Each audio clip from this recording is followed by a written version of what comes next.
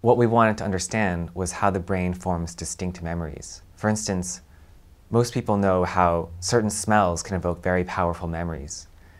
For example, the smell of a freshly baked apple pie can evoke memories of a happy childhood, or the smell of disinfectant can remind you of the doctor's office. What we wanted to know was how the brain forms these different associations with all the millions of possible stimuli in the world, and how it forms different memories for even very similar stimuli. So there's been a hypothesis for many years based on mathematical models of memory that the best way to get this kind of stimulus-specific associative memory is through what we call sparse coding. So sparse coding is where out of a large population of neurons that all respond to a certain kind of stimulus, say odors, only very few of them will respond to any given odor. And likewise, each neuron only responds to a few odors out of the whole universe of possible odors.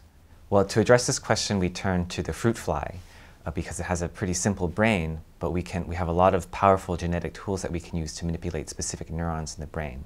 So fruit flies can learn to associate a particular odor with a negative outcome. We tested the flies behaviorally in a custom-built apparatus in which flies walk up and down in these little chambers, kind of like a fly hotel. And on each side of the chamber, we're providing a particular odor. If we take these two odors, after training the flies so that one odor is associated with a negative outcome, the fly will prefer the other odor.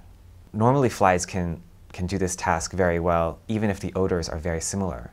And we found that the reason they can do this is because there's sparse coding in a population of neurons in the brain called canyon cells. Now, it turns out that there's a negative feedback loop that maintains sparse coding in canyon cells. So if you block this negative feedback loop, too many canyon cells respond to each odor. So that means there's too much overlap between the representations of different odors. And that means the flies have trouble telling the difference between the odors, which means that they can no longer form a specific association for one odor over another. What's really nice is that this sparse coding hypothesis for memory was actually posited several decades ago by mathematicians. And what we're seeing in this paper is experimental evidence that they were right.